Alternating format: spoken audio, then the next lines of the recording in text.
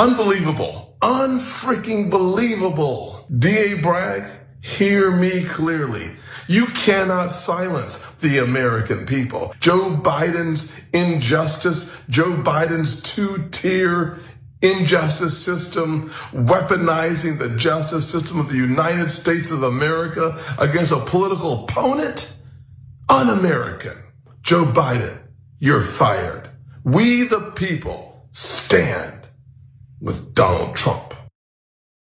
Donald Trump's loyal lapdogs are lining up to sweep for the former president now that he has been found guilty of all 34 felony counts in the hush money case.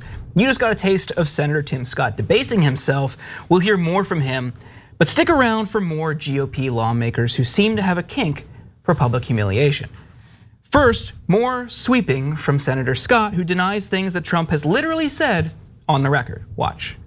When President Trump, when former President Trump says that if he is elected president, he would appoint a special prosecutor to, quote, go after the most corrupt president in the history of the United States of America, Joe Biden, and the entire Biden crime family, are you saying that that is not something that you would support?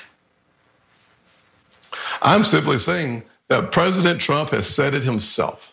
The best revenge is success. Actually, Senator, I have to correct you on that because he's explicitly said. I was in the room. No, you can't correct me on that. I'm looking at the notes right here. He has explicitly said that they did it. He said, okay, when he said it himself. Senator, he said it publicly. For those who have been wronged and betrayed, of which there are many people out there that have been wronged and betrayed, I am your retribution. We will take care of it.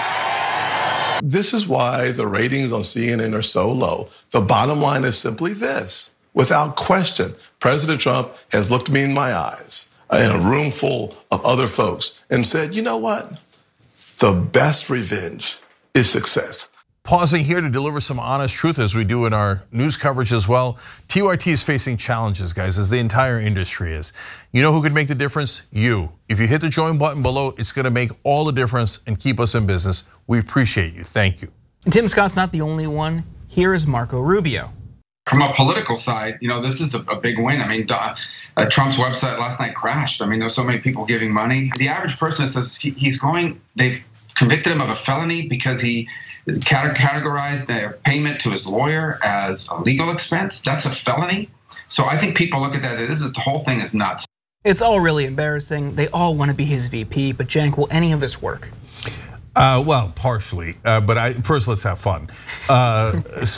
Donald Trump has told me in private that the best revenge is success, but publicly he said the best revenge is revenge. Okay, and Marco Rubio is like, oh, this is working out great. I mean, imagine if the Democrats said similar things like, oh, Bob Menendez just got arrested for having gold bullion on him that the Egyptians gave him and pocket stuffed full of money. This is working out great for the Democratic Party. Oh, it's such a big win.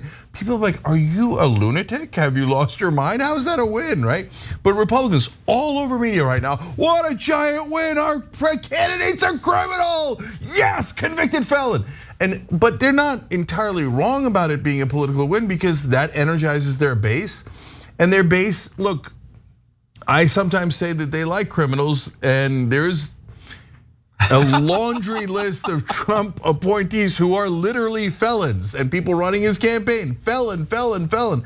Okay, now having said that, they wrongly believe that they're the victim of injustice and that's why they're sending him so much money and the votes, etc. But when Trump does all that stuff, it has a certain ring of, even though it's lies, that has a ring of authenticity. Because in his lunatic mind, he actually gets himself to believe this is the worst injustice anybody's ever seen.